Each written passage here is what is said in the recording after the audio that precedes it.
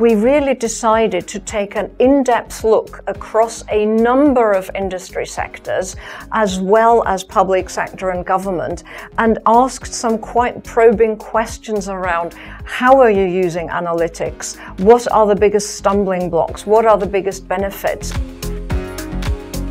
Some of the key findings in that report you might regard as, well, that was to be expected, in that yes, there are a lot of companies that are using data and analytics today.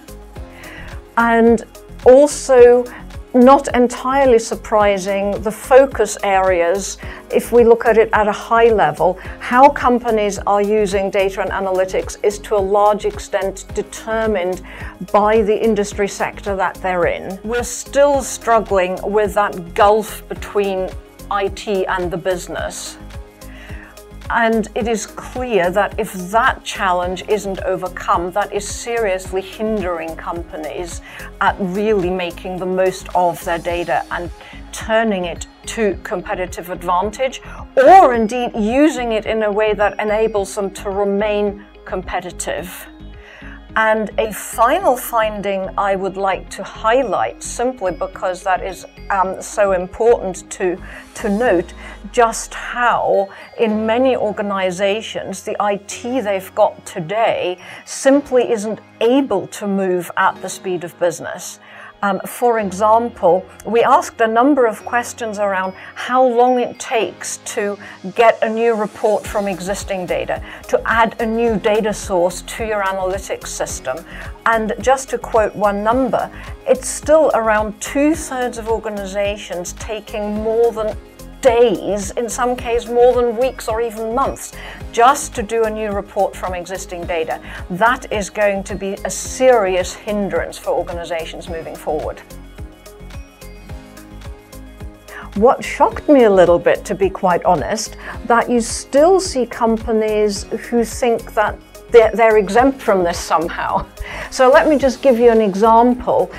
If a manufacturer says, this doesn't apply to me because I make stuff, and that is actually potentially life-threatening for an organization.